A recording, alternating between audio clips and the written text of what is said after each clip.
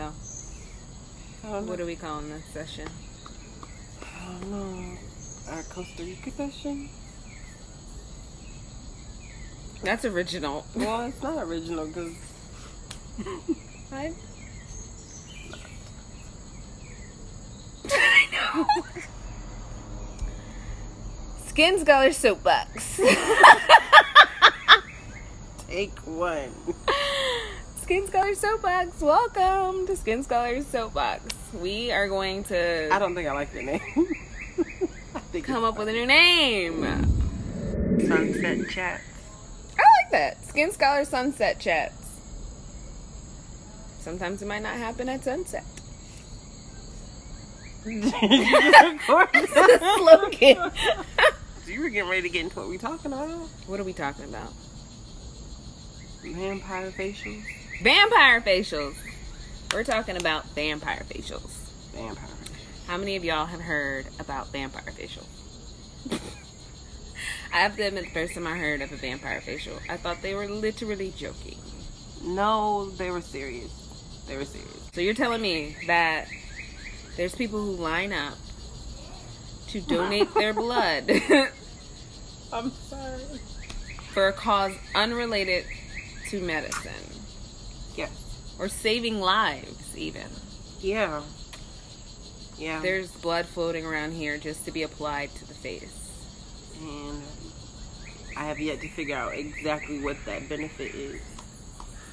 So if any of y'all out there know what the benefit of a vampire facial is, please let me know. Vampire facials are... What are they? Because we don't even understand vampire facials. What would make a person literally want to go put another person's blood on their face? I don't know. I would need to know where that blood's coming from.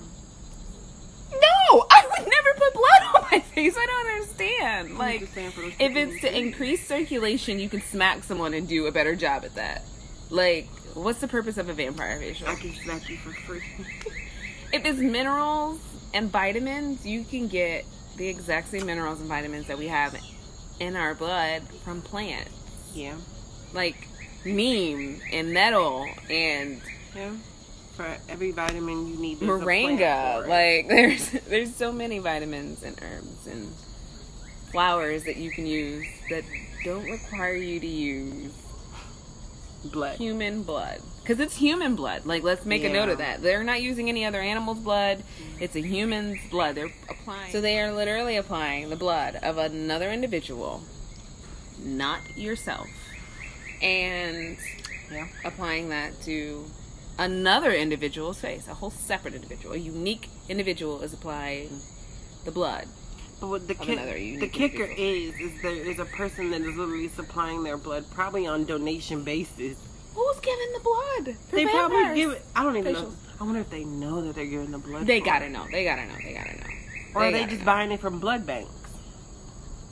Wait, what happens to the blood? Does it Well, now expire? we do know what happens to the blood banks. They put it on people's face All right, well, and call it vampire facials. Smart. here's what I feel about it. I think it's unnecessary. I think that they have officially come up with everything under the sun. Yeah, that's crazy. I think I'm not a fan. I agree. Releasing a MP3 of that later on. Bada boom. So that's how we feel about vampire facials. Yeah. We want to hear how you guys feel about vampire facials. Yeah, and So if you know the benefits, please let me know. comment below. Let us know what you want us to talk about next. We're gonna do these sunset chats frequently. Yeah. So we're gonna talk about all types of things, all types of different topics, Yeah. skincare related, life related. So we'll catch you guys on the next sunset chat. Skin Scholar Sunset Chat. Say that 15 times fast. Skin Scholar Sunset Chat. That's once, but okay. Okay. We'll catch you guys next time. Bye.